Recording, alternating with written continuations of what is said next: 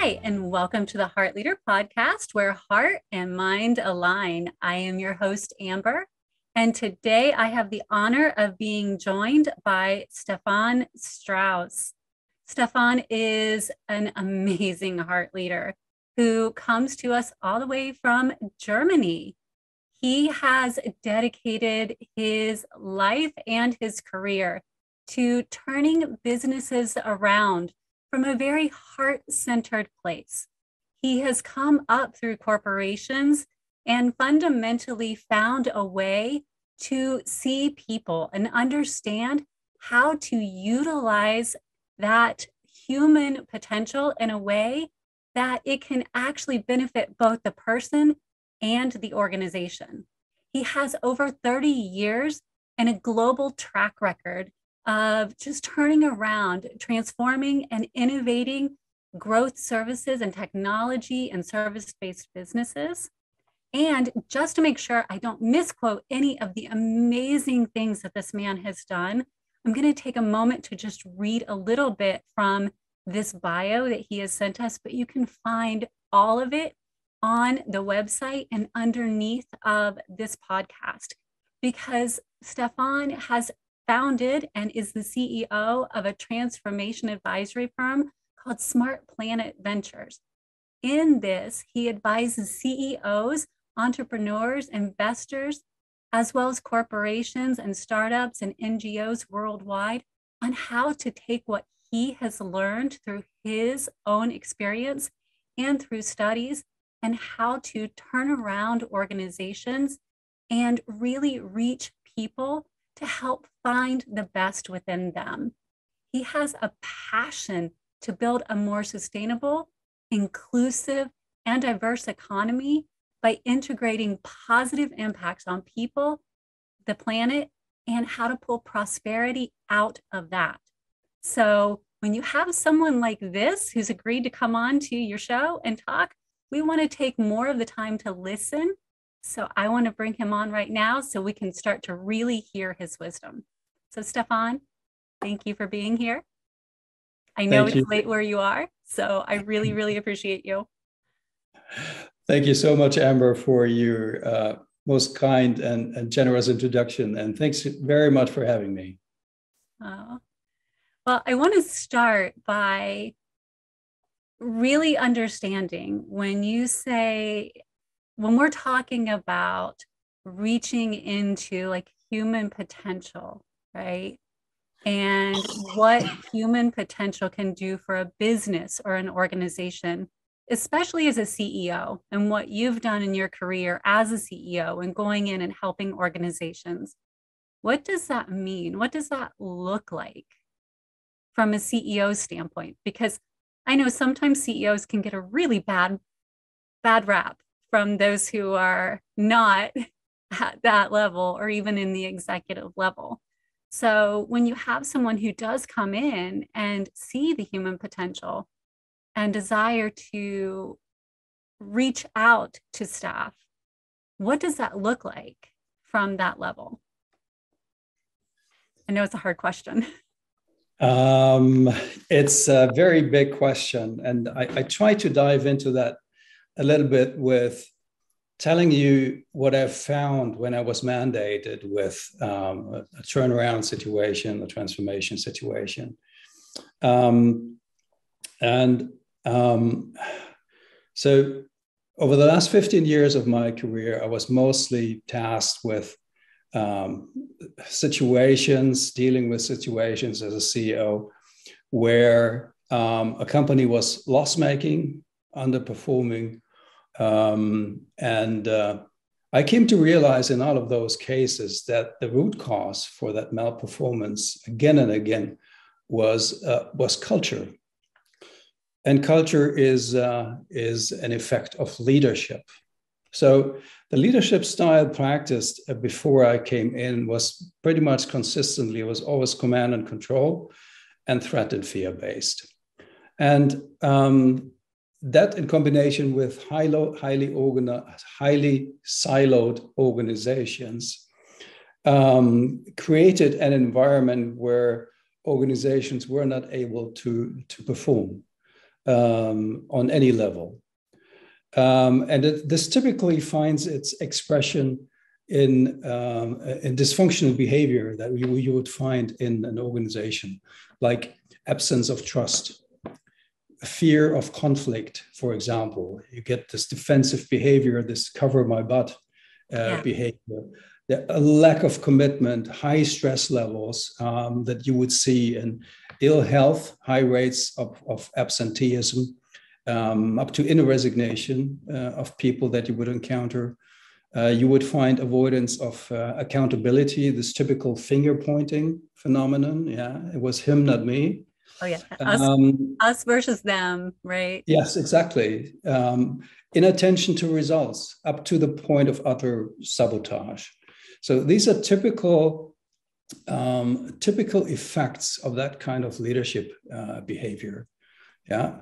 So threat and fear-based leadership systems create cultures where people who are good people, originally, I think everyone is good and joyful and loving, but people get driven into a kind of behavior that is dysfunctional in these kind of situations.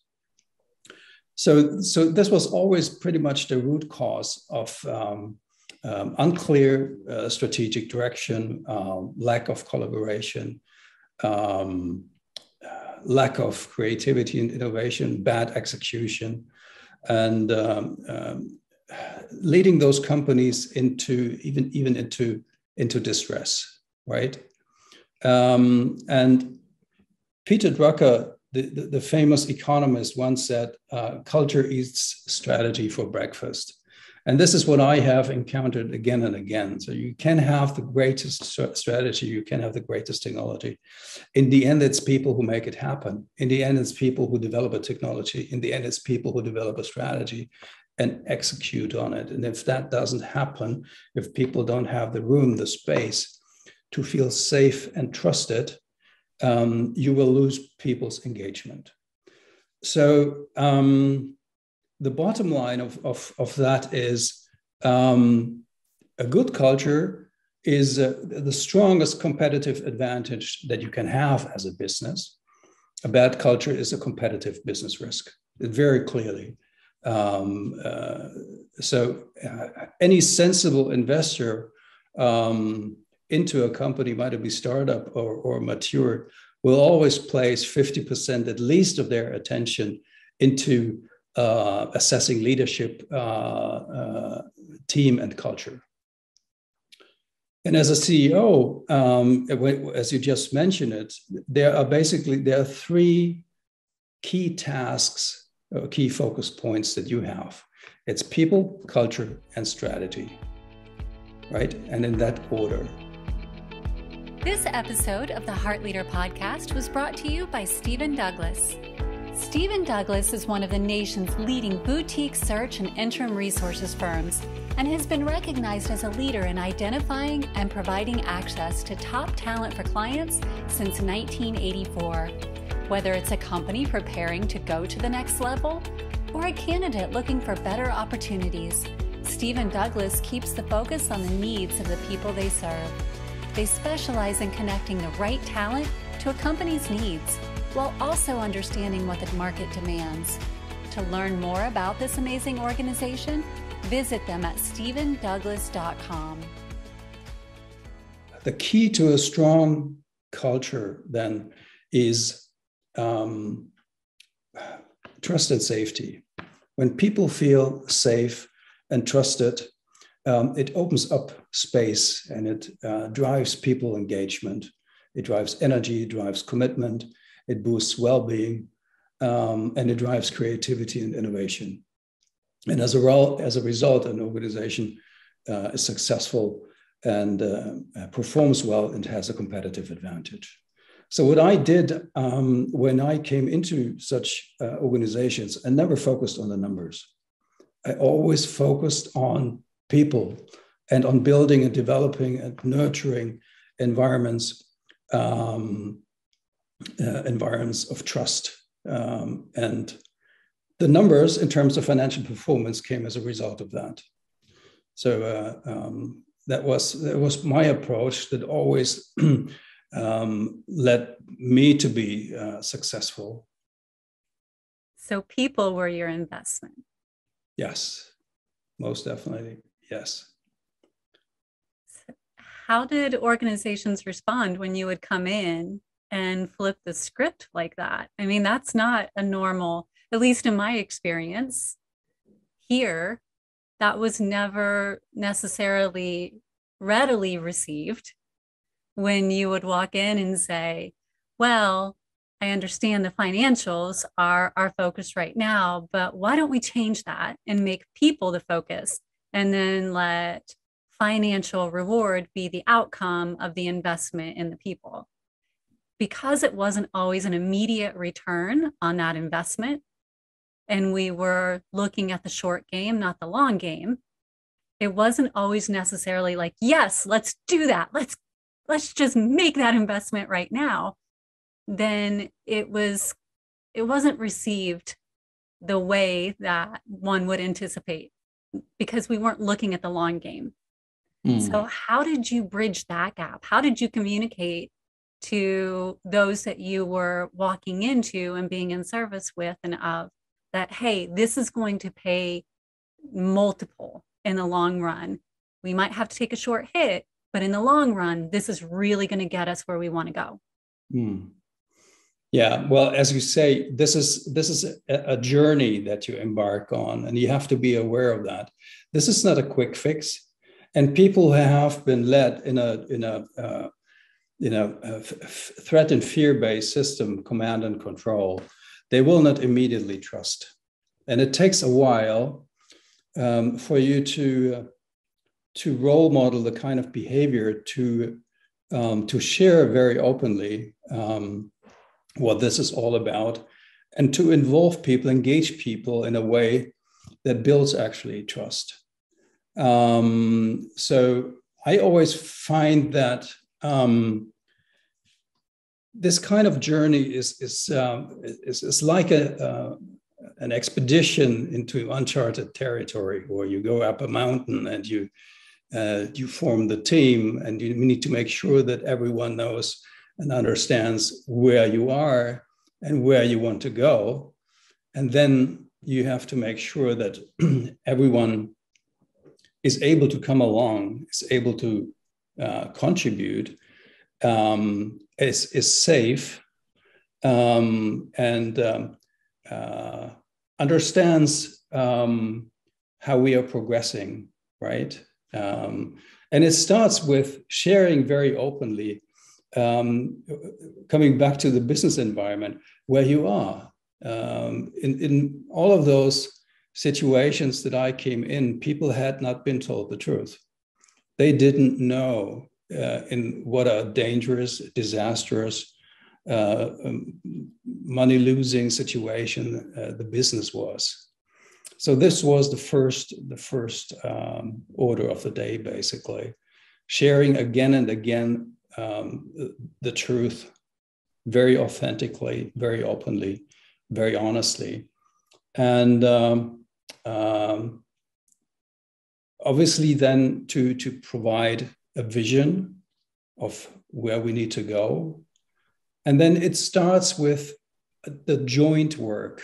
It's nothing that can be enforced top down, but it's a collaborative act. And I would call this, it's a kind of joint why, how, and what work. So first of all, you need to start involving people right from the start, and it starts with jointly developing or reviewing what is our North Star, what is our purpose, why are we around, and why should we be around for much longer? I mean, what's the reason for that? What kind of value do we create and provide to our customers, but also to our other stakeholders, to our community? And what are the values that are guiding us? So this is something that needs to be built and developed together right from the start. The second one, the second step is pretty much around how do we want to work? You know, what are our guardrails? How do we want to structure our cooperation and our communication? What is our culture supposed to look like? And the third step, the what work, is then really about meeting people where they are and who they are, and enabling everyone to show up wholly as a human being. And you just mentioned it, Amber. I always perceive people like clouds, and in highly overstructured companies or highly siloed companies, those clouds are then being forced into a chest of drawers. So what you get actually, you get a stamp out of a whole personality, but the whole personality gets reduced to a little box that is supposed to fulfill a certain function or play a certain role. And this is nothing that I ever believed in. So the question is, how do you enable people to show up wholly? How do you also take approaches to designing an organization that allows for people to show up wholly, and not to check in the morning at the reception desk at 9 o'clock and leave the half or even more of their humanity behind and check out again and pick it up when they go home? This is nothing that would work. So this is what I mean about showing wholly. People need to have the opportunity to bring their whole humanity to work, which also means they bring their whole potential to work. And one of the basic attitudes that are important to me here, and I've always looked for that kind of attitude when I hired people into leading positions, is you need to have an attitude of people are not who or what they are, but what they can be. Because when you take people who they are, you make them dull, you restrict them, you constrain them, you contain them to a snapshot that they might be at the moment. But if you alleviate people, if you make them more of what they are today, if you open that room, you open the space for development, you open the space for unfolding potential. And this is what I think one of the key tasks of any leader needs to be. You need to approach people and meet people based on that kind of attitude. And with that in mind, I always hired for key leadership positions. I always hired by attitude over competence. So this kind of attitude is way more important than a certain functional competence that somebody might need. Might it be someone in finance? Might it be someone in operations? Because that can be learned. Yeah, you can also structure teams in ways that they balance their strengths and weaknesses. But this kind of attitude is game changing and is really the basis for any kind of success. Amazing. So it sounds like there's so many different components that you would go in and look at, knowing that it wasn't time bound, but you were building a team that had an open view of, all right, it isn't only about skill set. It is also about looking at the whole potential of a person and everything about their life. It is also about me and my potential and everything about my life. Yeah. And integrating as a team and knowing the mission, the vision, the values of the organization, and what that contributes to the community and to the world. So it's a whole integrative process within the person, within the organization, within the city, within the planet. Like it just goes in and out. It's like a breathing organism. Yes. All the way around. Yeah. Right. What led you to that? Because I would not say that that's the most common view. It's not never happening, but I have not run into many who view an organization as a living organism in that type of a way. What led you to that? How did you get to this space in your own perspective?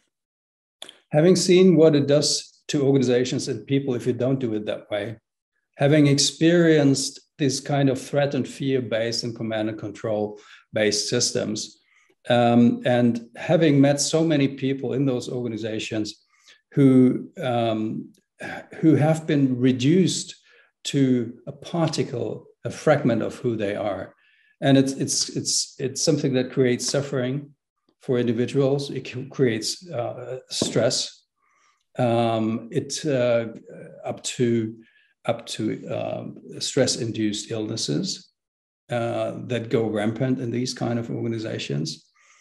And you get the kind of behavior that I just alluded to, dysfunctional behavior, where people do things, good people do bad things all of a sudden. Non-compliance behavior with laws and regulations, doing all kinds of things in order to make up for something that is expected of them, which is then executed in a way that isn't based in enabling people, but putting pressure on them. And then people try to find ways in order to keep their job and do what is expected of them. But they move sometimes into areas which are illegitimate or worst case, illegal. And you get these kind of behaviors that we've seen over the last few years and decades in many companies. Might it be something like Dieselgate? Might it be some kind of collusion? Might it be antitrust behavior in terms of agreeing pricings across competitive companies?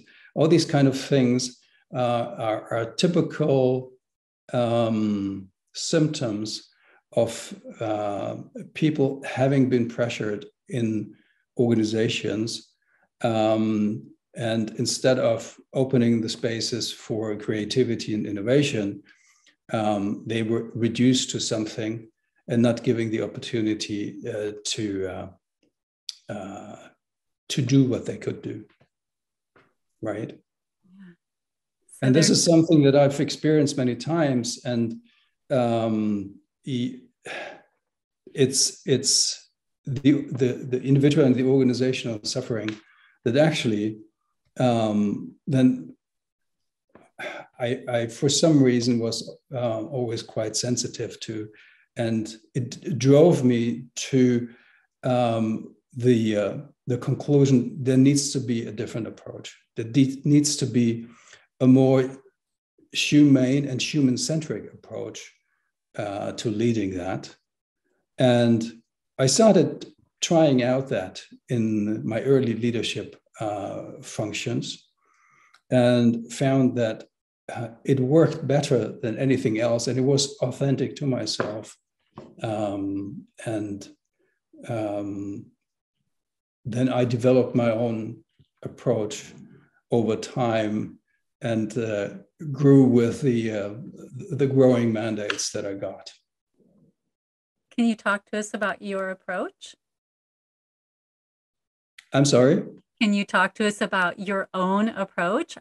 I believe it's rolled into a new flow that we've seen called the heartful leadership. Is it the one and the same, or is it a separate approach? No, it's basically that. And it's basically something that has three tiers, I would say, 3 levels.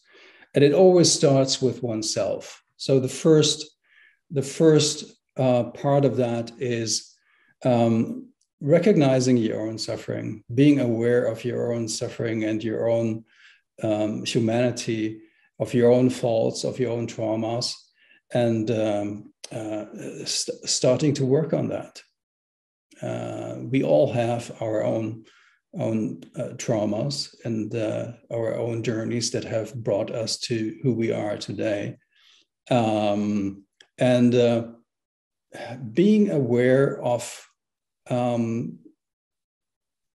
what am I carrying around that is, or that has set me off in a certain direction or a trajectory, is probably the first step. And the second step then is starting to manage these basic functionalities, body, mind, heart, and soul, in order to in order to progress, to become a better version of myself. So this is the first, and I think probably the most important step. If you want to change something, then you need to start with yourself. The second step then is, if you have the awareness for your own humanity, then obviously you have to develop an awareness for other people's humanity. You're no better than anyone else. So other people's suffering and vulnerability is just the same. And you, from that point of view, the moment that you dive into that process of managing your basic functionalities, or your basic faculties, the better word, you start to develop compassion and empathy for what other people are going through. So based on a better way of managing your own and leading your own self, you can then progress into leading others with questions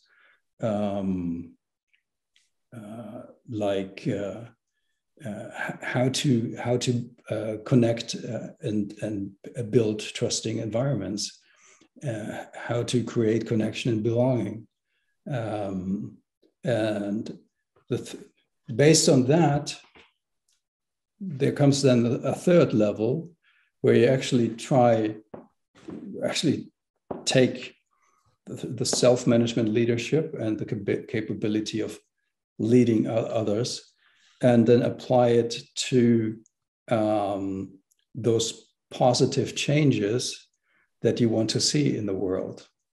So it's these three things: self-management, leadership, leading others, and leading change and transformation, that constitutes my approach and that has evolved over time, and that I would say is now something that I try to pass on to others. It's, when I looked through it, you kindly shared it so we could take a look through it, and there are so many components, because in that me part, the reviewing of the me, not only do you see growth opportunities, but you also have the opportunity to really embrace your strengths, which oftentimes we can overlook in that self-deprecation process that many of us tend to do, because that negative brain bias, because we all have that so often, and we can talk ourselves down. But when we get to know ourselves, not only are we finding our growth opportunities, but we also have that opportunity to find our strengths and what we bring to the table, right? Yeah. And so from what you were saying previously, where you're building that team and you're finding, okay, when I know the strengths of everyone on my team, then I can align everyone into the place where I empower them to draw out their strengths. And as they get to know even more about their strengths, then we can move them around. It isn't like you set them and that's the only place they are. An organization is a moving thing. And so there's growth opportunity. As the person grows, the organization grows and people can move around. And so as we've talked prior to this, there's always that mobility within the we as the me grows. And so that strategy that you're discussing, the me to the we, when we get into that community part of it, whether it's an organization or outside, then you can move around as you grow stronger and get to know yourself more. And then the community gets stronger through that as you integrate. Right.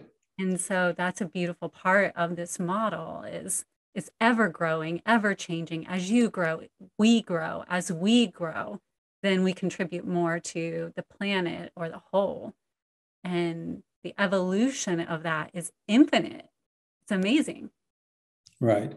And obviously, strengths is only one side of the coin. It's also about the weaknesses that every one of us has as much as we have strengths. And I think it's as important to pay attention to those weaknesses because they are based on something, mostly things that we experience in our formative years between birth and 2 years of birth and the first 6 years of our lives. So instead of looking at a person and saying, hey, what's wrong with him or wrong with her, we should ask the question, what happened to him or what happened to her? Because when we do that, we don't approach the other human being judgmentally, but with compassion and empathy. There must have been some event that shaped that person in a certain way. And helping to recognize that and also helping with developing out of that, dealing with that, first of all, and then finding ways to also deal with the weaknesses is as important, in my experience, as looking at the strengths. And this is another extremely important task of a heart leader, I would say. That's incredible. Yes, that removing of judgment, because we all love to categorize, right? Let's put you in this box here and set you over here with everyone else who goes in that box instead of, no, we don't need to label you or put you in a box. Yeah. Right. Yeah. And it's extremely, and here again, I think one of those major leadership traits is that as a leader of a team or of an organization, you need to be aware of the fact that you're no better than anyone else. It's you share a common humanity. You share the same basis of strengths and weaknesses, of traumas and of positive things that have come your way and that have shaped you as much as someone else. And I think this is so extremely important when it comes to leading. It has to do with authenticity. It has to do with humility. It has to do with collaboration on eye level. So it has to do with so much with gratitude and awareness. So these kind of things are absolutely key to developing the ability to inspire others, to help others. Along with that, with an ethos of serving others. And I think this is a way of leadership that can be extremely effective. And I feel that we need that nowadays and in the next future more than ever. Why? Because the world around us is becoming such an unpredictable unreality that the only way to really deal with it is to figure it out, not to find it out. And in order to figure it out, we have to fall back onto an inner compass. So Tim Cook, the CEO of Apple, recently said in an inauguration speech, those of us who want to lead in the future need to do that from an inner compass. That's the inner compass that I talk about. Yeah, it's our heart. It's our heart-based leadership of ourselves, leadership of others, and then translating that in dealing with the challenges of creating the positive changes that we need to see in this world. from that space, I know our focus this month is all around communication, right? Mm. When we're coming from that heart-centered space, that heart-based space, and we're navigating conflict, because it will happen. Yeah. And many people shy away from conflict, right? Right. It's not something that's easy to address. Yeah. What advice might you offer someone to navigate through conflict in that heart-centered way, but still come at it from that authentic, okay, let's just navigate this, not shy from it or not go too aggressively at it? I mean, there are so many different things we can do, right? Yeah. Yeah. Well, I think it starts with the simple fact that accepting conflict as a part of life, right? So conflict is nothing extraordinary. And there's something like the magic ratio in healthy relationships. So every healthy relationship has, on average, one conflict-laden interaction for every 5 positive interactions. Yeah, that's a rough rule of thumb. So you need to accept it as a fact of life to begin with. And then don't suppress conflict, but handle it constructively. And that's extremely important in business, because every unaddressed conflict at work has the potential to waste many hours in gossip and unproductive behavior. So it's really important to deal with it, and to deal with it constructively.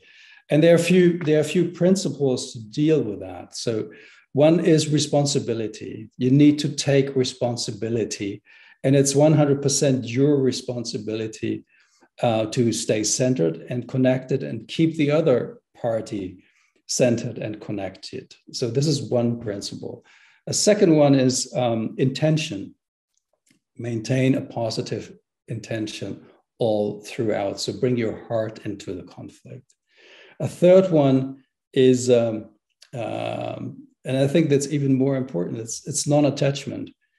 Don't be attached to any specific outcome or any specific path this conflict resolution is supposed to take, but be open to what unfolds. Another one is unconditional respect. So no matter how upsetting a behavior you might encounter, always show unconditional respect, not only towards the other party, as much as to yourself, right? Yeah. And the last point I would say is full engagement. So be fully present, be fully attentive to the situation, its nuances, its thoughts, feelings, needs. Again, in a mutual way, your parties as much as your own. So I think those are 5 key principles for dealing with conflicts.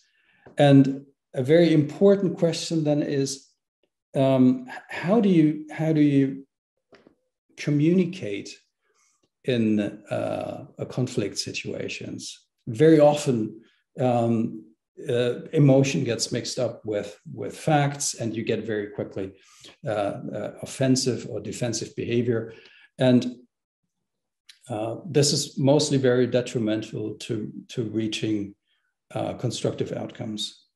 Exactly. And one method everyone gets triggered. Yes, exactly. Everyone encounters that every day, maybe. You never listen when I talk, for example. Well, if there's an immediate attack on the other person in a factual thing that you would like to share, right? And there's a method that's called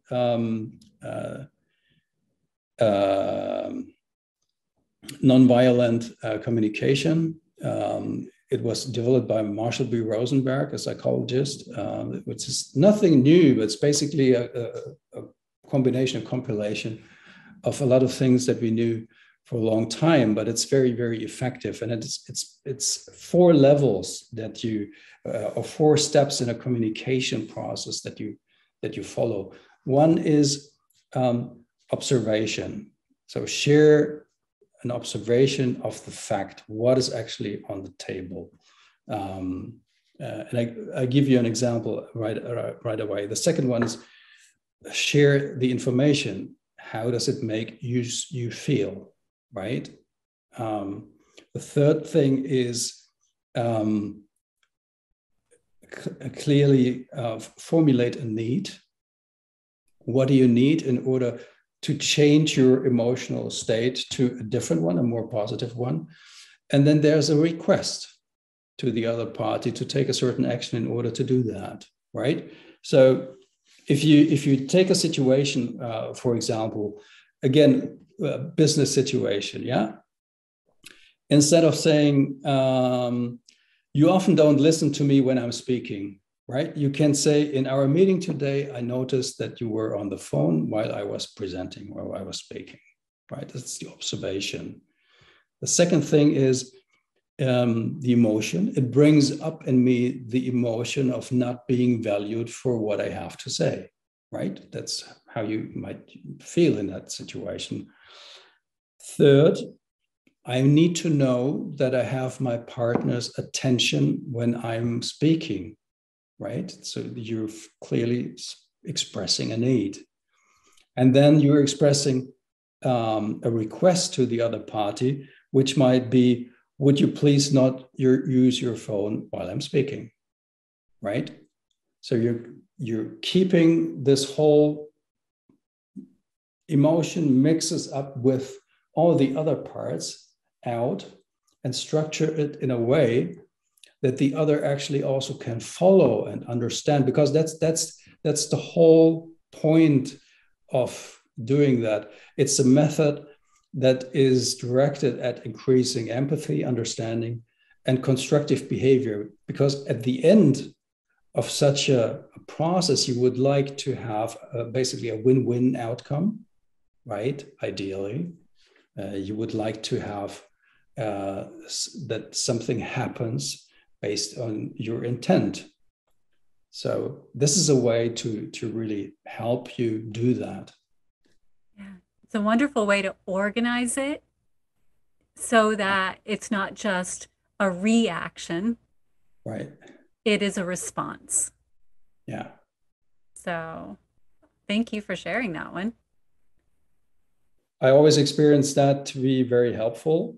I try to do my best to apply it as much as I can, but I'm no saint. And again and again, in situations that are very emotionally heated, I catch myself also to fall back into the typical behavior of, you did this and this, it's with practice, like with everything, you get better and better at it.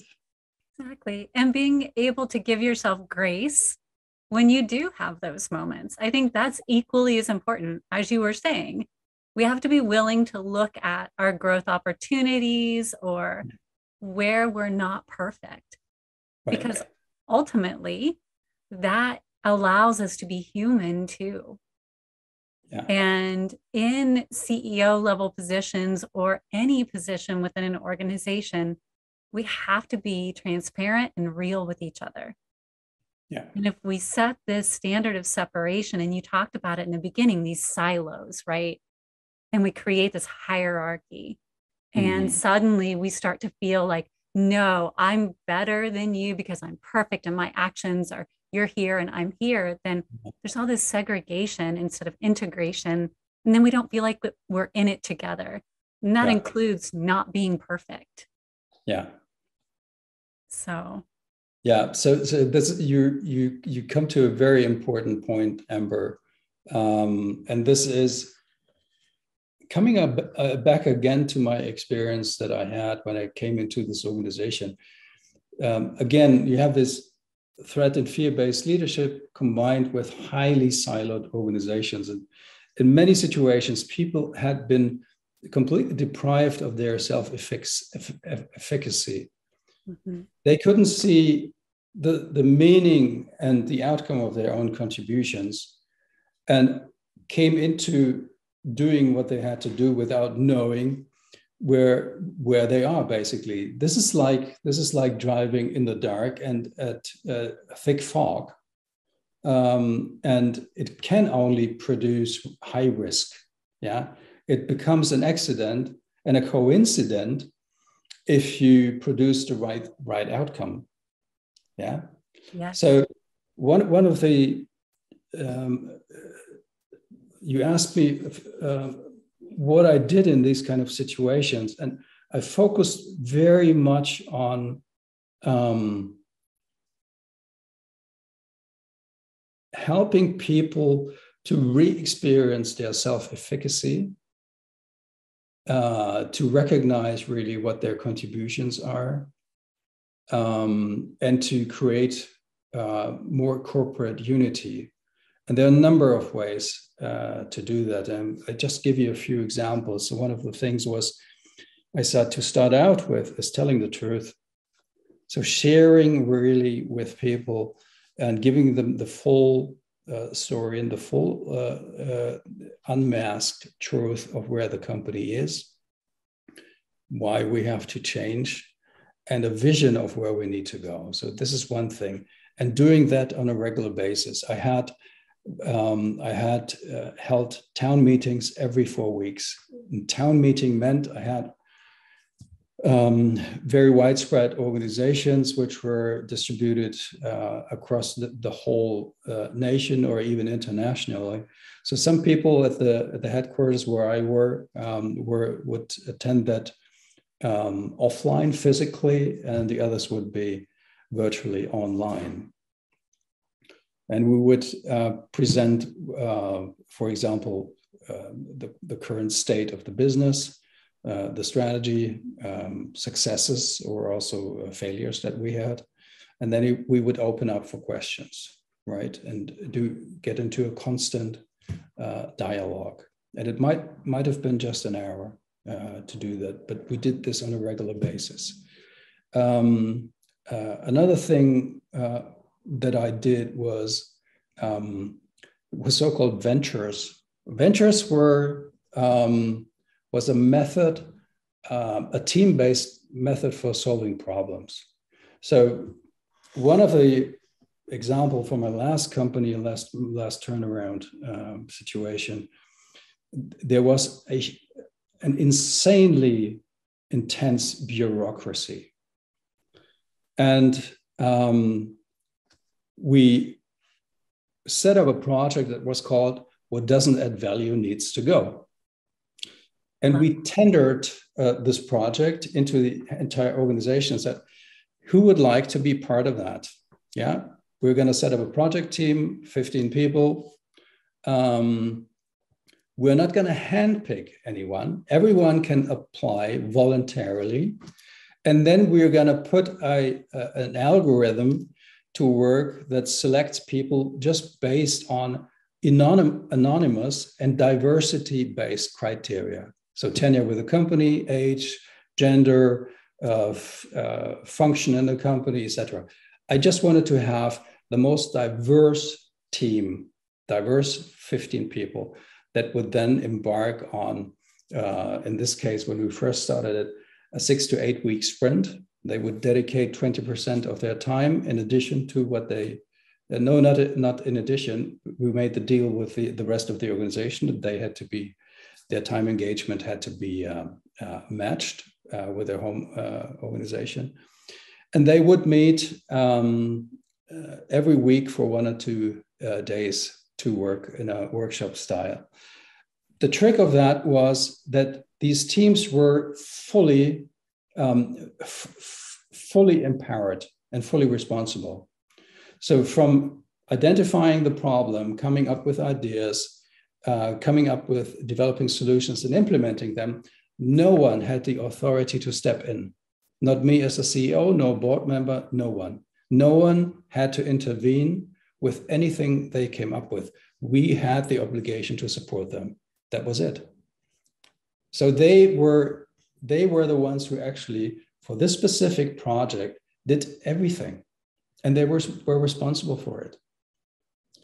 And this was highly successful, and we then started to cascade this down as our way of solving problems. Might it be small, might it be tactical, might it be even strategic issues in all parts of the organization. So this venture-based of problem solving. A third thing that I did, which was again extremely effective, was I made a decision that any kind of project in the organization had to be staffed cross-organizationally and multifunctionally, right? And again, whatever it might have been, might it be logistics, might it be finance, etc. We needed to bring in those different kinds, those diverse kinds of perspectives, because it creates much better solutions.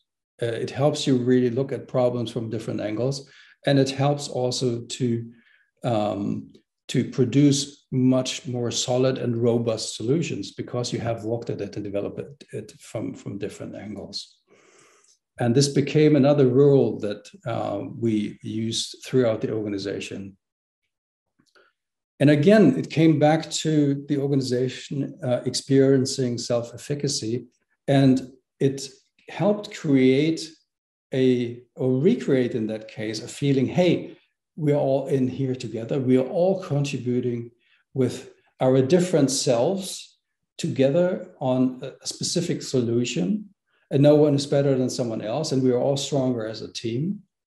And by doing that, we all of a sudden started to turning around things. People started to see, hey, we can be successful. And I know what my colleague is doing. I'm not reduced to this little box that I was previously told to fill and just to optimize its efficiency.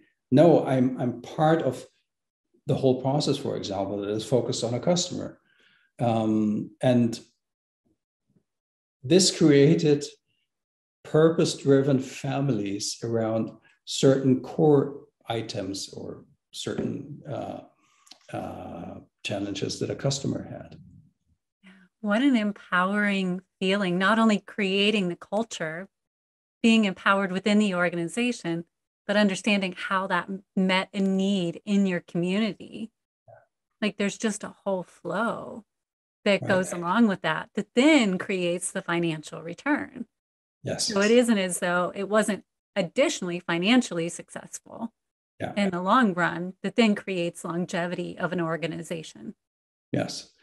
So, it creates longevity, it creates resilience. And again, it broke up this previous system, and that I saw as my key responsibility as a CEO, to create an environment where such a way of tackling problems, solving problems was able to thrive. So it was trust-based. It was also a failure embracing leadership.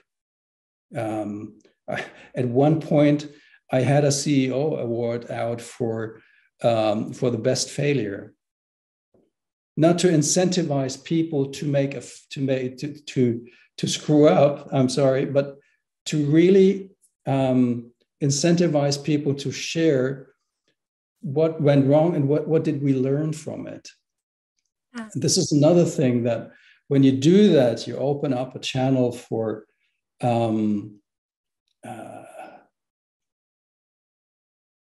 people sharing what, first of all, knowing what worked and what didn't work. And you then open up the space for dealing with failures in a constructive way because you extract the learnings and nobody's penalized for making a mistake. But you see again, as much as you saw conflict as a part of a normal relationship, you see failure as part of a normal process of trying to create value, right? Yes, I love that. In our last 2 minutes here, because it goes by way too fast, Oh, it I does. know. It goes by so fast. We'll make certain that everyone knows how to get a hold of your information for any mentorship type things. But along with that, if you were to give a clarion call out to other heart leaders, what would you send out? What message, as this beacon of heart leadership that you are, what would that message be?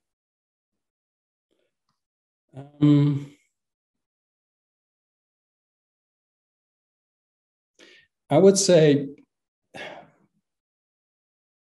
be brave to embark on a constant journey of trying to bring out the best in yourself and in others.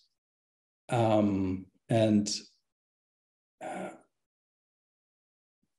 believe in people, believe in people's potential. Don't take them for who they are, but for what they can be. And help people to find or create their purpose and to actually bring it to life. And when I think of the term heart leader, then I see someone like, do you know Professor John Keating in The Dead Poets Society? You know that movie? Yes, it's one of my all-time favorites. Well, this is exactly what I'm talking about. This is, an individual, a leader who's opening spaces, who believes in their potential. It supports them create meaning in their lives, and on their way, it supports them on their way to become the best version of themselves, and says, make your life extraordinary. And it's all where it's all started.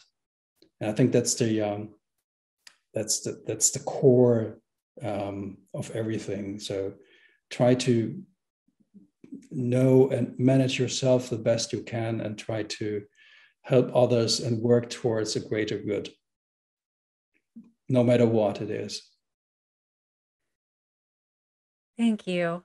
And thank you for being with us, for sharing your wisdom, and for inspiring so many organizations and individuals, and inspiring me. I appreciate it. Thank you so much, Amber, for having me. It's been a real pleasure. Thank you. And thank you all for joining us on another episode of the Heart Leader podcast, where heart and mind align. I am your host, Amber, and this month we are talking all about communication across multiple avenues of your life. Don't forget, you can get this month's resource, the Effective Communication Guidebook, over in the Heart Leader Toolbox. We'll make sure there are tons of amazing links for you to explore, including how to get a hold of Stephan, how to get a hold of that free resource, all below. So take a moment, explore down there. Until next time, I look forward to seeing you in the Suivera community.